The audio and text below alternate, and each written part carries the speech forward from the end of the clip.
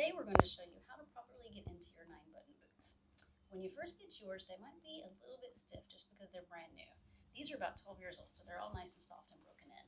The first time you get into them, if you have a little bit of trouble getting in, there's a trick to it.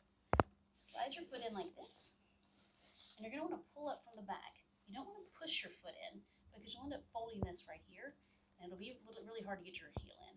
So grab from the back, lift your foot up, and just kind of angle it back and forth as you slide in. Once you get in, you're not going to need to worry about this closing at first. Just let that go. Don't worry about it. Start at the bottom here, pull out enough lace to give you some room to work with. You're going to grab this button, take the lace straight across the top, wrap it around. You're going to want this piece of lace to be on top of that one. Let go of that, grab the next one, give yourself a little bit of space here, go around the top and under it. Next one.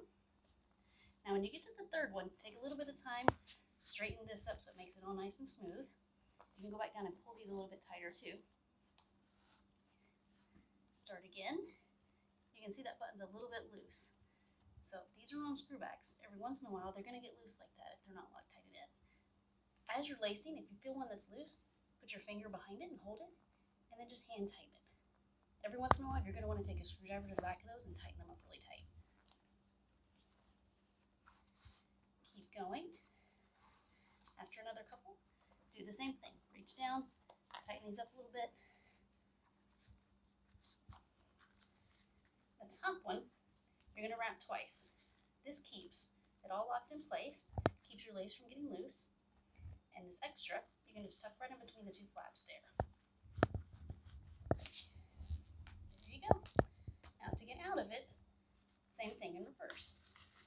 Just going to undo this top one from the twice wrap that it's got. Undo all the way down, just leave this off to the side. You don't need to pull it out. When you get to that bottom one, that one stays attached. You don't do anything to it. You can loosen that one just a little bit if you need to.